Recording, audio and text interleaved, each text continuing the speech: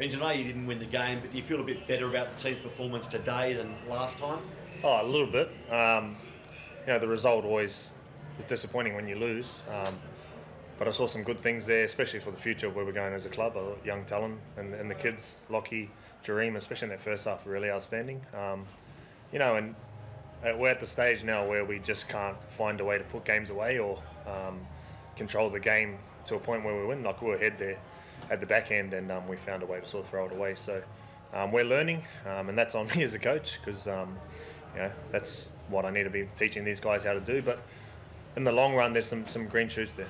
Yeah, does today's game really sum up where the Tigers are at? Because you've got two 19-year-olds combining for a try brilliantly, highlight play. Yeah. Then you've got some inexperience coming up with big mistakes that prove really costly, right?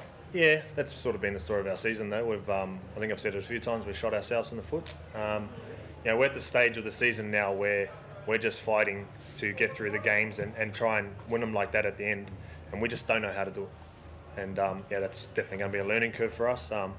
But I thought the kids are really good today. Some of our senior players probably can be a little bit better. And it's on. At the end of the day, it's on me more than anyone else. Is it fair to say that was Talon's probably his best performance in the top grade? Yeah, I just said to Talon, I thought you announced yourself the NRL today. We knew he had that in him, and he showed in the first half in particular glimpses of what he can do.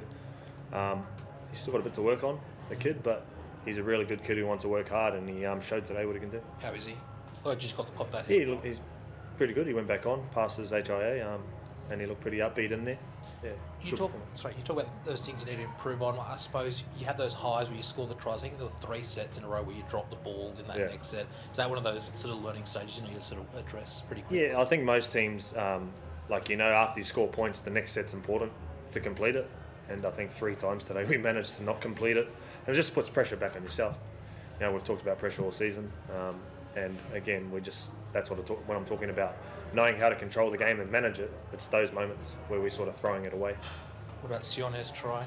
Yeah, very good. Like when you have the brothers combining, you touched on it yesterday, but to actually have those two combined, how special is that? I'm happy for Sione. He's been working really hard to get his opportunity, and he showed today what he can do. The boys disappointed in the sheds with the result, and we all are. But there's enough to show that where we're going in the future. Although it hurts now, it's positive. Adam, how frustrating is it when the attack hums like that, but I think it's about 180 points now in the past 4 games, just defence and errors seem to be hurting you guys every week? Yeah, it hurts a lot. Obviously, we scored a lot of points today and enough points to win the game, and to not stop them and to keep handing them over the ball and ill discipline and allowing Cody and Jack Waddens to get into our half and just consistently throw shape at us. I wish we could have defended better. Benji, just with the youth, I think there's 5 teenagers out there today. How do you as a coach not let that affect their confidence? Like the run of losses that can turn, it takes experience, it takes time, it can take over 50 NRL games to feel good about yourself. Yeah, well, that's right. The positive for us is those guys, they have no fear about playing footy, and they showed today what they can do, but it's finding that balance for them. And, we're all learning together. Like, this is obviously my first year as an NRL head coach, and it's been a very big learning experience for me.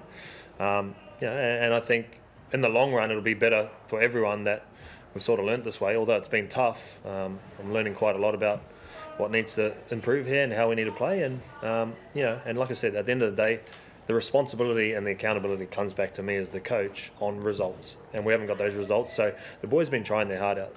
They've been putting in every week, and I just need to be better for them.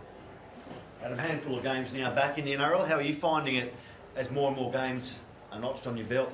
Yeah, good. I'm feeling good. Body's been a bit sore over the past few weeks, but just trying to build new combos with my edges, and as a senior player, trying to help, teach some of the younger boys. And they've been good. They've been responding really well. And as Benji said, a few of us senior players need to look at our own games and try and improve that, and allow the younger boys to follow us. Are you expecting Harpy back next week?